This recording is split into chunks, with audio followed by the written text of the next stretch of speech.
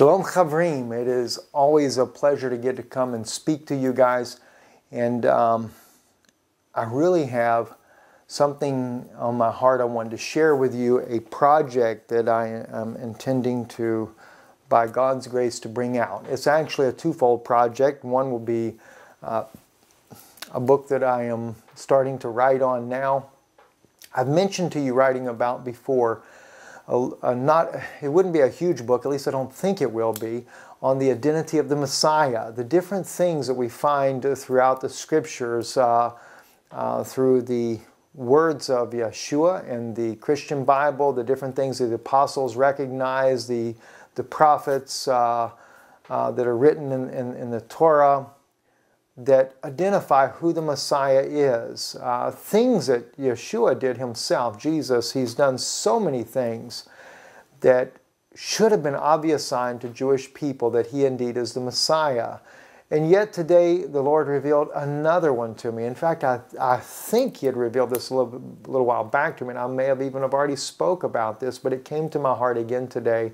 And so I thought what I would do, I would take a few minutes of your time, and I want to highlight a lot of the different things that God has placed in my heart to show you who the Messiah really is. Little things that happen, both back and forth from the things that Yeshua did, things that were written about him, and things that are written by the prophets, Moses and Zechariah, Ezekiel, different prophets, Isaiah.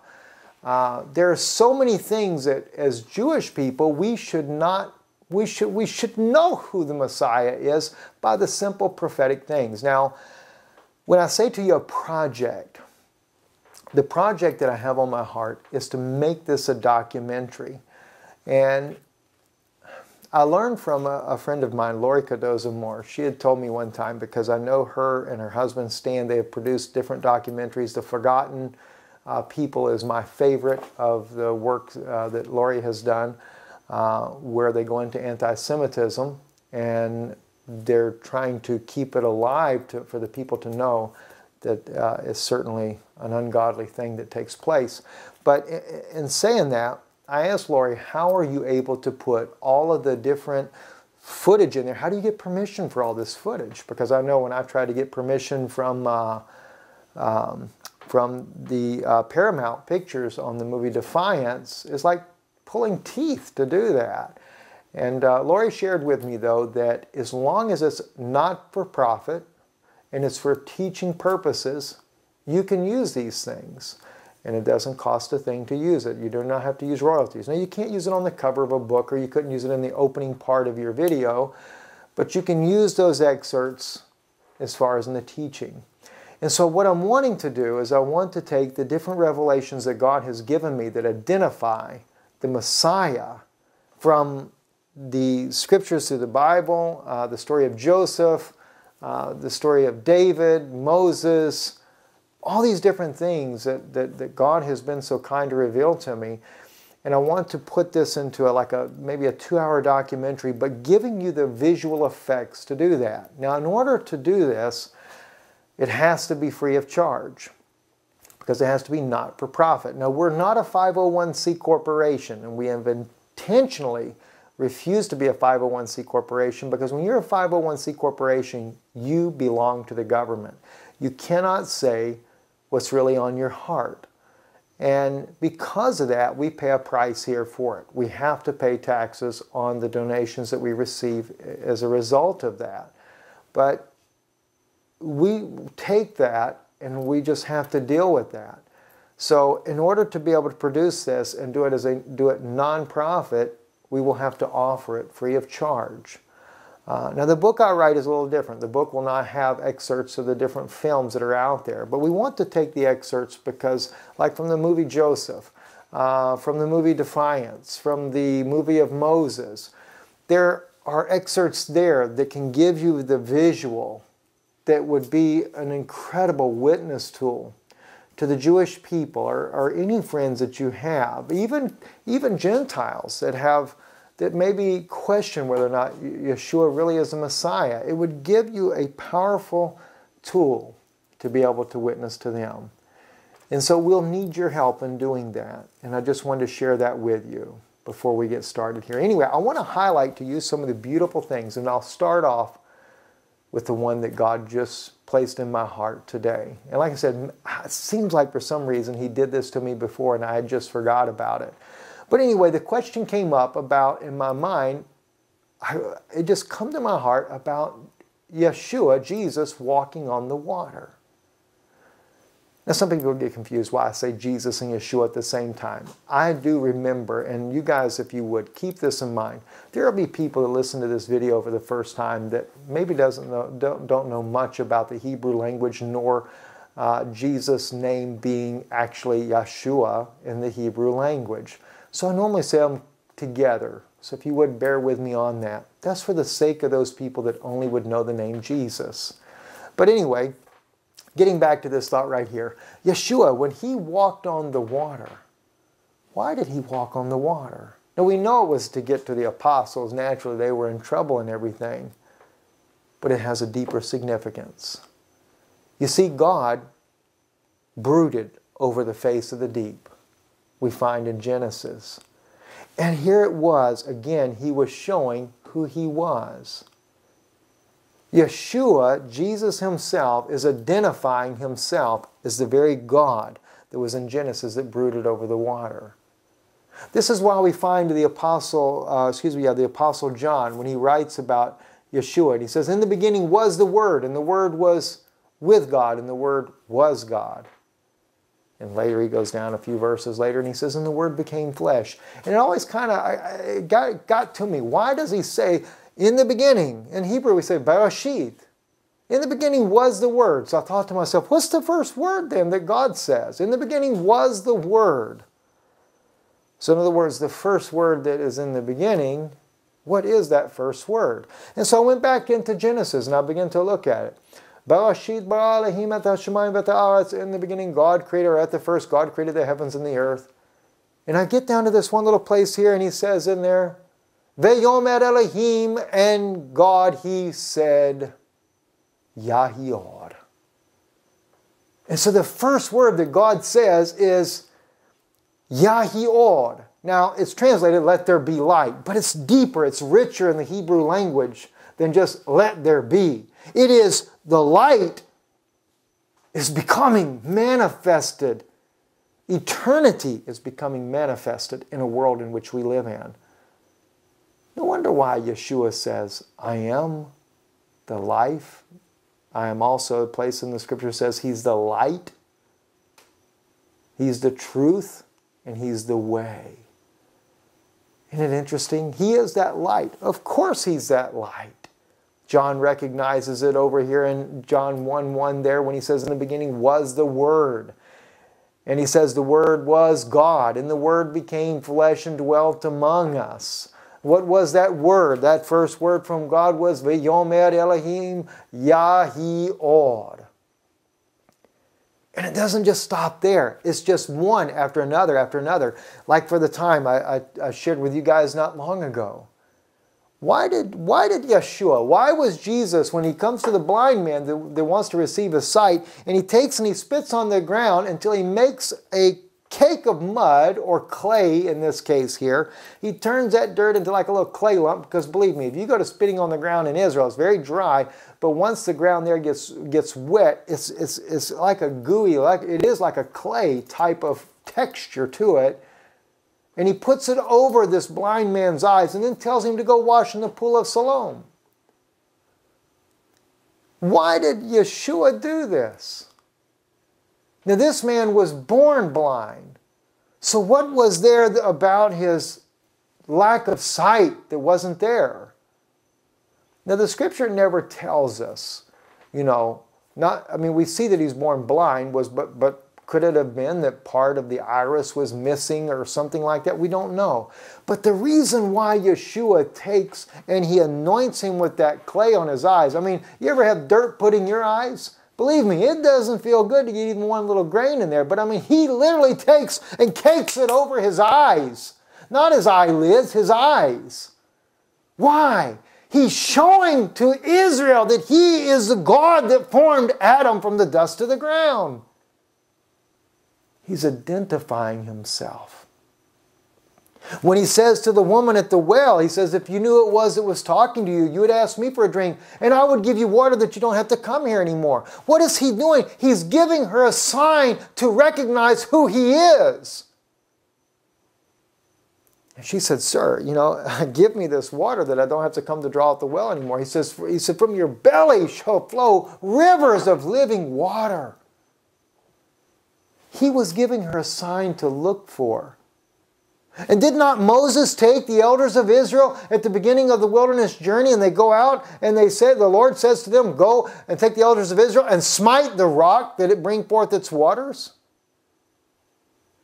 Isn't it strange that the argument at the beginning of that journey was, is God among us or not? This is why they give it the name that they do. Because the argument is whether or not God is even among them or not. The argument when Yeshua was here is whether or not God is among them or not. The argument today is whether or not Yeshua is God himself manifested in flesh. In fact, Rabbi Singer, he may even watch this video. I know he's watched other videos. We have been talking privately about the identity of Yeshua. Who is he? Now, Rabbi Singer is very much staunchly opposed to anything Christianity, but he's going to get a presentation totally contrary to what he's used to, and he knows it. He knows that, and I have a deep respect for him. I think he's like Paul, or when Paul was Saul, he persecuted the church relentlessly. But Paul finds out, regardless of their mistakes, that was still his people. So Moses smites the rock. It brings forth its waters. What is God doing by having him smite the rock? Showing that the rock was going to be smitten. That rock represents Mashiach. The only way to bring forth the waters of life, the waters that was lost in the Garden of Eden, the very Spirit of God. Remember, I showed you, I sit here and shared with you. He walked on top of the water to show that he was a God that in Genesis that was brooding over the face of the deep. Okay? He made the clay and put it on the blind man's eyes. Why? So that he could show that he was the very God that formed the Adam from the dust of the ground. He takes and he tells the woman at the well, I give you water that you don't have to come here anymore. And when he dies on the cross and they take and the soldier pierces his side, water and blood comes from his side and is separated, showing that the water of life was inside of him. The Spirit of God. After his resurrection, he breathes on his apostles. He says, receive ye the Holy Ghost. Why did he do it that way? Why does he breathe upon them? He's showing that he was the very God in the Garden of Eden that breathed in the nostrils of Adam. What did he breathe in him? He was Eitz Chaim.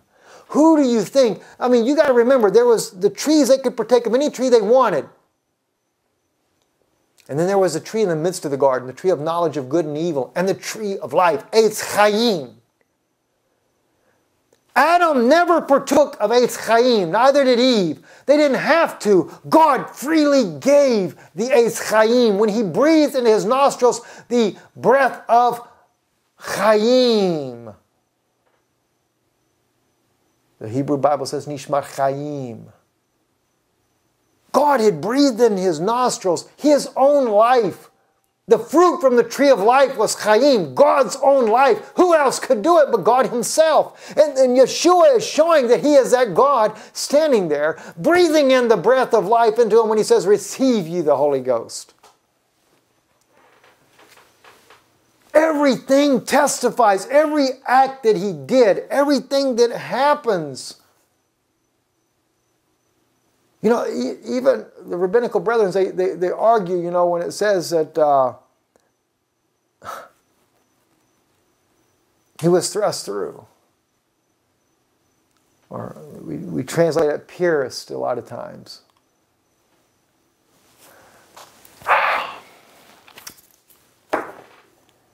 These are some of the sides there. But let me show you how the prophets testify. Now this is just highlighting a few things, just a few. David, King David, a type of Yeshua. He goes and his own son Absalom, which is named Avshalom, my father is peace, does not recognize his father to be the king. And he leads a coup against him, turns the people against him, his own father. And instead of David rebelling, and his men even said, my King David, we're here to do whatever you want.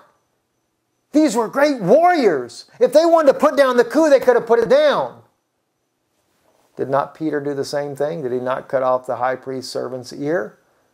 Did not Yeshua say, did not Jesus say to him, put away your sword? Could I not call 10 legions of angels even now? My Father would give it to me and we would be able to put down the rebellion. But like David, no, he didn't do it. Why? And notice, David goes and he climbs up the Mount of Olives and he turns around, him and his men, and they weep over Israel. David weeps over Israel, over his own son. Just like Yeshua does many years later, he weeps over Israel. And he says, how often I would have hovered you as a hen with her own brood, but you would not. David does the same thing. David, as he's leaving, who is it? Shimei meets him down, Saul's son, and starts throwing stones at him and cursing them before. As they're coming, he's throwing stones at them and cursing them. As they leave, he's throwing stones and cursing them. And his man said, should I let this dog's head stay on his body? David said, leave him alone. God told him to do it. Why? Because he was typing out Yeshua, what Yeshua would happen to him. And they spit upon Yeshua. And Yeshua says, leave him alone. And he heals the man. Let him alone. And it's no strange thing about Shimei, because we find in Zechariah 12, who is it? It is Shimei that is one of the sons. It is the house of Judah. The very house of Israel is not there. But God said he's going to regather the house of Judah again, bring Judah back in. That's why we find all the families of the family of David, the family of Nathan, which is the tribe of Judah, the family of Shimei, the tribe of Benjamin, the Levites, the family of Levi, the Levitical priesthood. Okay, my brother, such as the different rabbis that argue this, that say that the Pharisees have kept the order the entire time. Of course, God prophesied you would. Because he has to settle what Daniel's prophecy is. Daniel 9, 25, 26, and 27 and everything, which says he will make an end of sin and finish the transgression, bringing everlasting righteousness. If he's going to make an end to sin and to settle this iniquity issue and everything, then we must have done something wrong. No time in our history did we ever go into exile unless something went wrong. What went wrong 2,000 years ago then? Have we ever asked ourselves that? Have we ever taken and stopped for a few minutes and quit criticizing the Christian people and really try to figure out what went wrong? Not just try to justify ourselves. What happened when Absalom died? Men are chasing him and he gets hung up in the tree. Gets his hair all caught up in the tree. And then David's men come around and they killed him. That's sad. And the thing is, you ever notice it's David's men that killed him. They felt like they were doing an honorable thing. It's the same thing with the Christian people. Do you not realize, my Jewish brethren, that right there, David's men killing him? You notice how that David's men always, they wanted to take vengeance for David. They're trying to do something themselves. Peter, the first believer in this, wanted to do something about it. Yeshua told him, put away your sword. It's not the way we're going to do it. David's men, though, the whole time, they're always wanting to settle the score for David. And while David's gone, it's David's men that kill Absalom. Absalom is a type of Israel that rejected Yeshua. And unfortunately, it's also a prophecy that shows that the Christian people, those that would believe Yeshua to be Mashiach, they would be the ones to kill him. They would be the ones to persecute the Jewish people. That's true. Absalom was in the wrong. It is true. Absalom, what he did was wrong. But look what David does when David comes back and he gets the message that his son Absalom is dead. He weeps before the Lord and he mourns and he cries out and he says, I would to God that I would have died for you, my son, if only I could. See, the thing is he couldn't do it. That used to bother me. Why would David weep like this over Absalom after the evil that he had done? It's because he's a type of Israel and David is a type of Moshiach, Yashua. And Yeshua wept over Israel. But what David could not do, Yeshua could do. Yeshua could die and take Israel's place so that they would be redeemed. But sadly enough, my Christian friends, you are the type of his servants that killed him, that killed Absalom. Many of the Christians that did not have the revelation, the true revelation of God's will, killed many of the Jewish people down through the ages as a result. Now, even before, though, David could come back, David had to get everything in order. The people had to be in one mind and one heart and one accord. Isn't it interesting that David leaves behind 2 priests that represent the 2 witnesses? Isn't it interesting that Shimei is the first one to come out to repent and to ask David to forgive him? Isn't it interesting also, though, that David's men still wanted vengeance? So it's no wonder why we see many, now I don't say all Christian people, because we know that there's not. There's many Christian people got the revelation that God has anointed Israel, that they're still chosen of God. But his own men still wanted to kill him. But David said, no, no one will die today. All the different types that are there, the story of Joseph. Joseph placing the cup in Benjamin's bag. Joseph's brothers, when he puts the money back in their sack and they're on their way back, and his brother opens up the sack and finds that his money is in the neck of the sack, and he's at a hotel when he does it. It's no mistake that this happens. Why? When Yeshua was in the belly of his mother,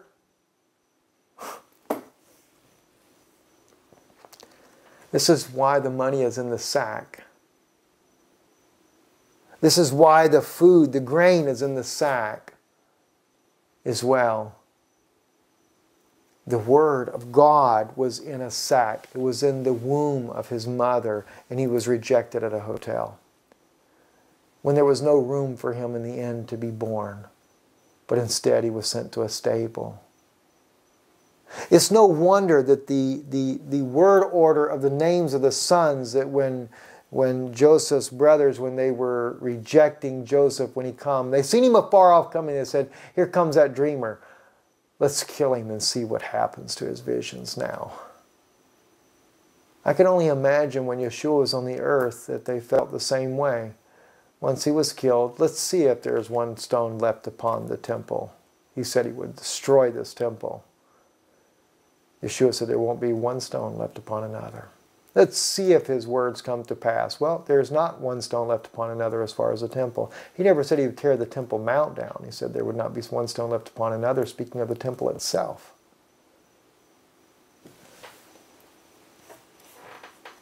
Isn't it interesting, though, the things that happen? But when they do this, so Reuben, he's the one that was wanting to have mercy upon Yeshua, or upon Joseph.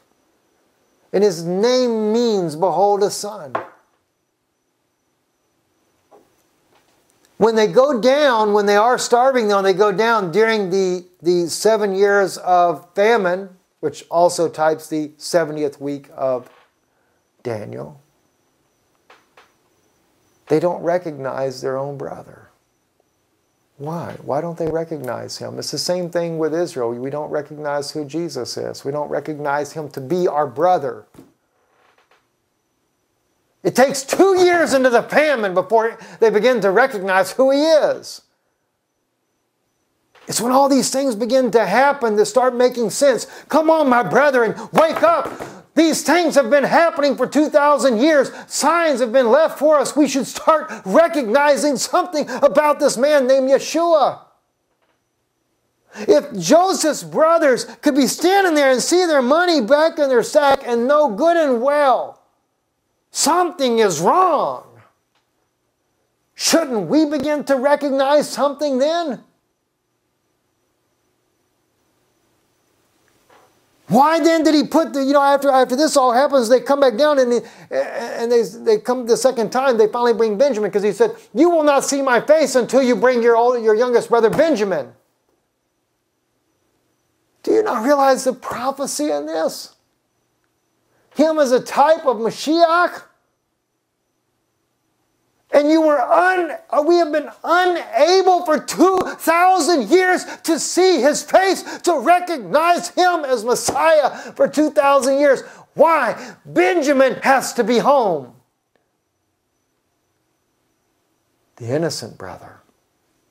The Jews of today, they never took part in his death. And even when Benjamin comes, he doesn't recognize Joseph.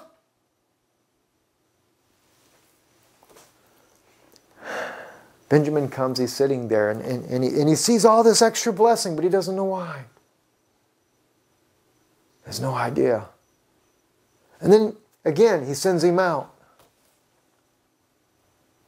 And when he sends him out this time, then he binds Simon. It's no coincidence that Simon is bound. Simon means hears, or he hears. Simeon. The hearing of Israel was bound.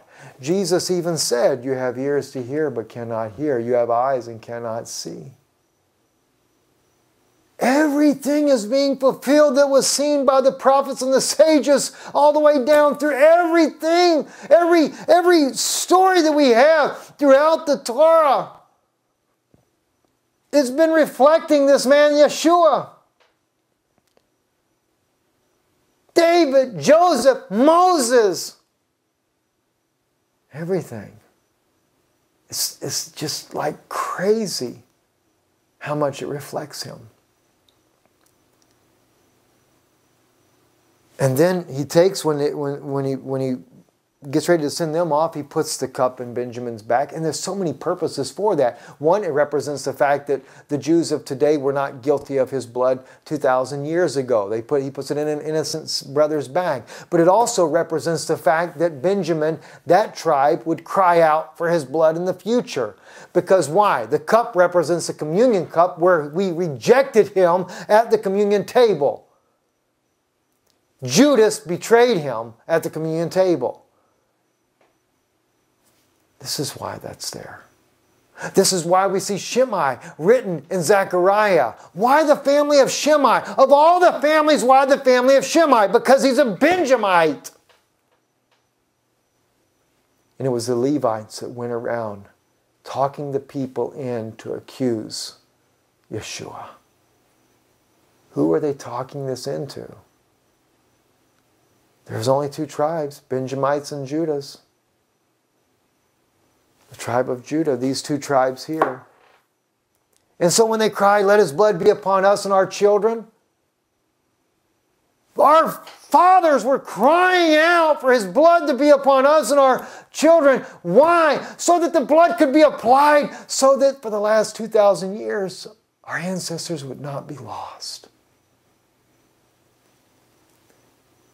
No wonder why Joseph's brothers, when they take and they sell him out, they take and they kill a goat and they place the blood upon his coat, his long sleeve coat. And they take it back to his father and say, discern, is this your son's or no? Why did they take it to their father in the first place? Because Moses gave a command in the law. And this law, the commandment from the law that God gave for redemption, is in the story of Joseph. It comes from the story of Joseph. The scapegoat and the sacrificial goat. The sacrificial goat that is poured out, the blood that is poured out, goes before God. It's an atonement for our sins. The other goat, the scapegoat, which was Joseph in this case here. Joseph bore the sins of his brothers far away. They were confessed upon him. As they laid their hands on him and did what they did, their sins were being spoken audibly, what they had intended to do. And he bore that sin away from his father. But then, They take the other goat and they kill the kid of the goat and they pour the blood on his coat and take it to their father. This is what you have to do. This is what is required of God. And when we sacrificed Yeshua, Jesus, we laid our hands upon him and delivered him to the Romans for the Romans to kill him. But nonetheless, his blood is upon our hands. And we said, let his blood be upon us and upon our children. Had that statement not been made, then the blood could not have been applied. We meant it for evil. God applied it for our lives. There are so many more types. When you begin to look at the life of Yeshua and the things that happened and the things that he did, he was just trying to get us to see who he was. These little evidences that he's left behind, making the clay, walking on the water, he wasn't doing it just to go be for show. And then breathing on his apostles and saying, receive ye the Holy Ghost. We have longed to have eternal life again. And it's through the sacrifice that he made. All we have to do is believe on him. Believe that he was indeed God in a human body. And don't say, please don't even try that. God cannot be a man. You know, I know the scripture. God is not a man. In other words, when we look at that scripture there, you don't reason with God like a man. It's not the way he is. But don't say that God can't become a man. Because if we try that argument there, we're denying the very prophet Moses that God sent to give us the law to begin with. Because Moses tells us in the story of Abraham that it was Yod-He Vav-He. It was Hashem himself that spoke to Abraham and said to Abraham, why did Sarah laugh and said these things cannot be?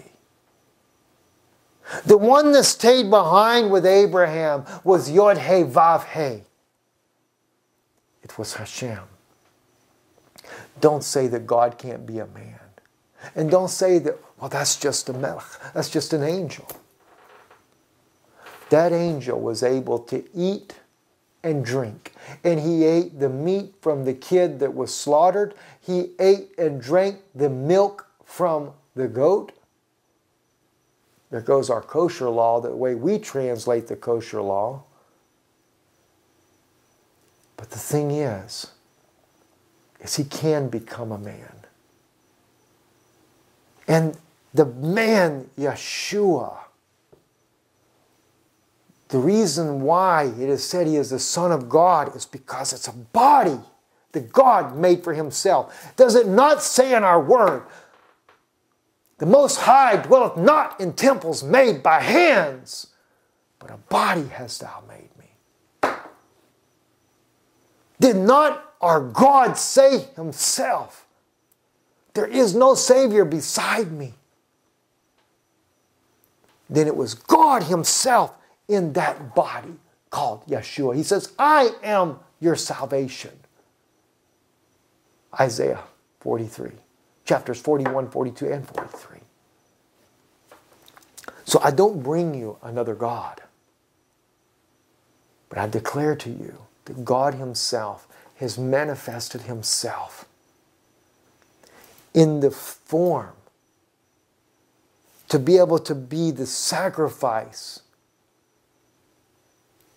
to wash away our sins.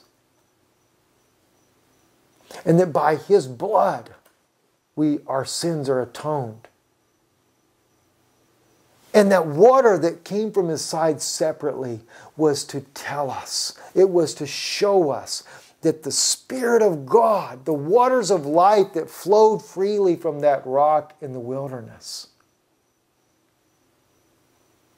it was showing us that the Eitz Chaim, the tree of life, he was that tree of life. And that in him was the life of Almighty God that restores us back to eternal life. See, we argued the fact, Yeshua says that for us to know him, if a man would keep my saying, he shall never die. He's not talking about natural death. He was talking about eternity. Because the ultimate death is to die without that life. Do you see now why Ezekiel's prophecy, when they say our hope is lost? Do you not get, my Jewish brethren, that the house of Israel actually realizes that without Yeshua, their hope is lost? Here they are, dead man's bones, but they're living somewhere. They're able to tell the prophet Ezekiel, our hope is lost. But then there was a rattling. God brings them back so they could take of the tree of life and live. We have got to come to the realization we need to take, and I adjure you, my Jewish brethren, and sisters, I adjure you, rather than constantly trying to fight the doctrines of Christianity, forget the doctrines. Forget the Baptists, the Methodists, the Pentecostals, the Presbyterians. I understand all the problems that there are with the different doctrines. Do you think maybe you could go before Hashem and just sincerely ask Him, say, Lord, if Yeshua really is Mashiach, would you reveal this to me? Would you show me somehow, oh God? If this is your way to the tree of life, if He is that life, if your life was in this man called Jesus, please make it known to me. Reveal this to me, Lord. At least give God the benefit of the doubt to answer. And we don't have to worry about the different isms and schisms and everything else. I mean, and we can't, the old saying is in the South, from Alabama where I've lived, pot can't call kettle black. Why? Are we any better? Do we forget that we had the different sects of religions when Yeshua come on the earth to begin with? We had the Pharisees and the Sadducees. You had the Samaritans that had their own doctrine. Then we had the apostles that had their doctrine. Then John's followers had their doctrine. And then we hear that there was one, I forget the guy that was raised up that took so many that followed after him, they came to naught. Then we have the group they had the Dead Sea Scrolls, another doctrine. Yeah, we were all Jews. That's true. But just like the Christian people, we have a whole bunch of doctrines as well. We're not any better. And even today, we've got Reform, we got Hasidic, we got Russian Orthodox, we got Haredi. Come on! And we all have different interpretations of what the word means. And if that's not enough, read the Talmud for once in your life. Read the Talmud or the Mishnah or the Midrash. There's so many different opinions of what the Torah says. 663 mitzvot, and we have to have all these different opinions of what the mitzvot is? or what Ezekiel says, or somewhere along the way, God has just one way. At one time, we believe that Moses was God's voice, God's mouthpiece to us. And we have all this evidence that lays before us. How do we deal with this? If Yeshua truly is that way back to God, to restore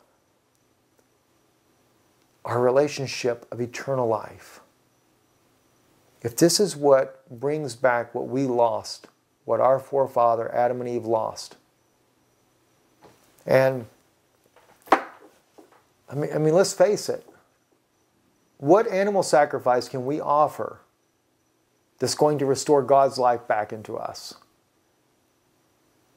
Which one? None of the lives. I mean, if the life of the animal came into you, I mean, what do you want to be, an ox? You want to be a dove? A goat? A lamb? We need God's life inside of us. And the only way we're going to get God's life in us is God has got to come and bring His life. He has to become that sacrifice. Does not David cry out in the Psalm, my God, why hast thou forsaken me? I mean, the 22nd Psalm, I mean, my gosh, cannot we see this? Are we so blinded that we can't see that? Are we not willing to look? And don't say that, nowhere does it say that Mashiach was to come and have to come again. Why do we even try such a foolish argument?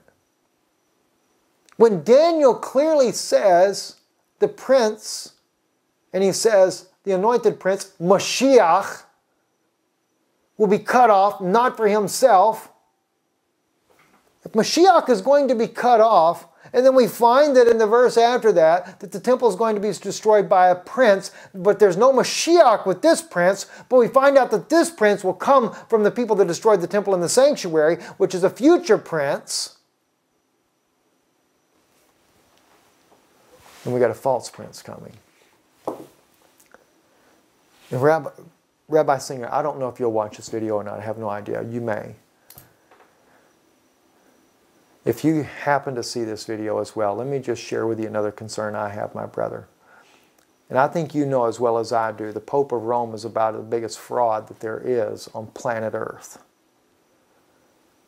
But when I sit there in the Temple Institute and I listen to the tour guide speak, and I'm for building a third temple, but I'm very concerned about the words that are being echoed there at the Temple Institute, because to me it seems like that we are setting up a stage to allow the Pope to build our third temple. We say David couldn't build it because he was a man with blood on his hands. The only blood that he had on his hands that God would hold him responsible for was the blood of Uriah, because he took an innocent man's life.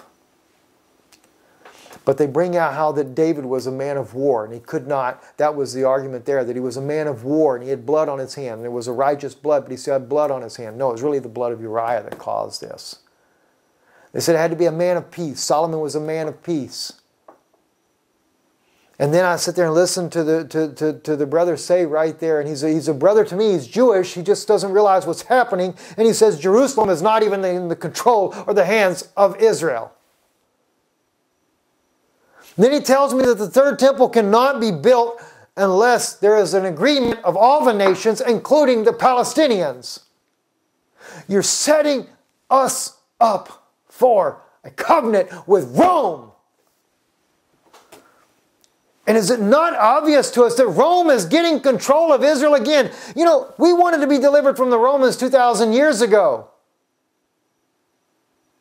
In fact, when Yeshua was here, everybody thought that he was going to deliver us from the Romans. I mean, come on, I hear the argument all the time. When the Messiah comes, the Messiah is supposed to bring peace and tranquility, and everything is going to be all righteous and wonderful and good. That does happen, yes. It does.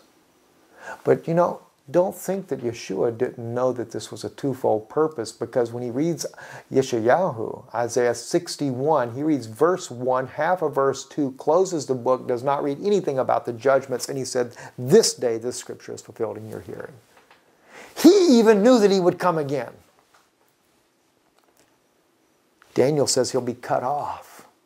The Moshiach, the anointed prince, would be cut off, and not for himself.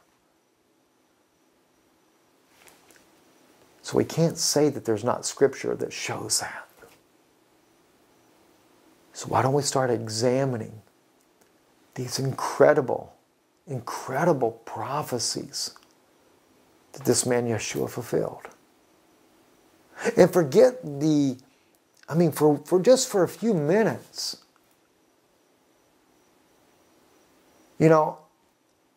I realize, I've listened to the arguments before where we say that there all these contradictions that are in the Christian Bible. And then we say the Christians will agree there's no contradictions in the Torah. Of course they'll agree with that. They also believe there's no contradictions in theirs. But see, the thing is, you have to understand, the Tanakh is the foundation of their faith as well. And so they're going to defend the Tanakh as well. But we take the critics that are the critics of the Torah and the Tanakh, and they have a whole list of contradictions for us as well. But when we begin to say, no, that's not a contradiction, because we know the answer, we know how it fits together. The critic just does it just to say that there's contradictions. And of course, the Christians are not going to say there's contradictions in the Torah, because it is their foundation book as well. But if you ever looked at the critic's side of it, of course you know the critic's side.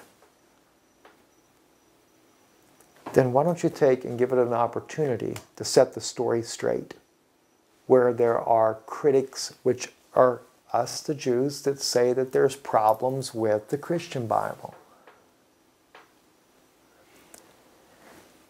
I don't know why I went down this road. I was going to just highlight these things for you guys. But maybe there's a reason for it. Maybe one of my Jewish brothers or sisters will listen to this video. Maybe it'll be a first step.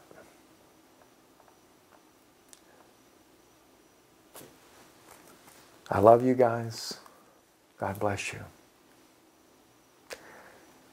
If you want to be a part of this project, I think our site's going to be down for the next day or two, IsraelReturns.com. We are switching servers to try to make things a little bit better. That's going on in the background here.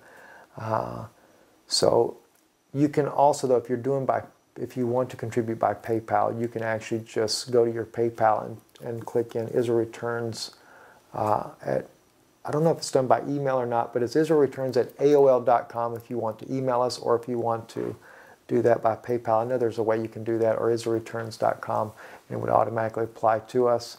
Or you can wait either tomorrow late evening or the following day. The site will be back up and going again under the new server. And or you can mail us here.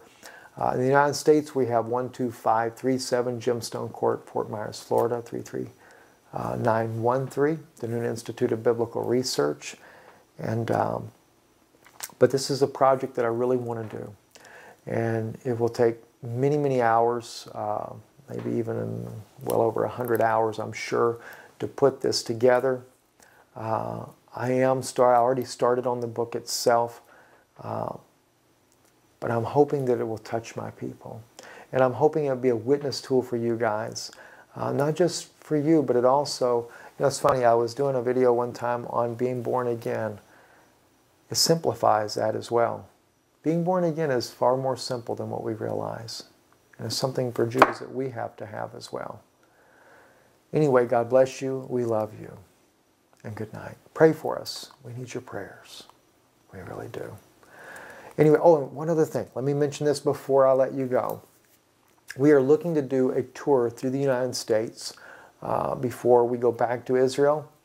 So we'd be looking to do a tour. We haven't set dates as of yet. We wanted to take a couple of weeks and travel across the United States, visiting groups to see, and I don't know how to really put this plainly, but If you want to sponsor a meeting in your area, or like us to come to your area there to speak to a group there, a lot of different topics we'll be speaking on. And it's everything from equality, as well as prophetic things that are going on in Israel, the identity of the Messiah, just whatever might be on your heart you'd like for us to speak on. Drop us an email. Let us know if you'd like to sponsor a meeting of us coming to your particular town. And we are looking at trying to do this sometime in probably the latter part of July to give you guys times to be able to let us know and to coordinate that. But we want to try to go across the United States and visit with some people there. We are actually going to be back en route to Israel probably late August. We've got to go through Europe and then on into Israel. I want to go to Auschwitz because I've had such a large number of my family killed in Auschwitz. And so it's really been on my heart to go there to see where so much atrocity happened. Anyway, I love you guys. God bless you. Pray for my wife. She's not been feeling too well lately as well. I certainly love her, and she is such a vital part of this ministry. I don't think it's anything serious or nothing like that. Just been feeling really fatigued, and probably a lot to do with the coming back, changing the times and stuff. I know that's hard on the body, but if you would pray for my wife, that God will make her feel better and to get her strength back. Oh, Hashem, God bless you. Good night.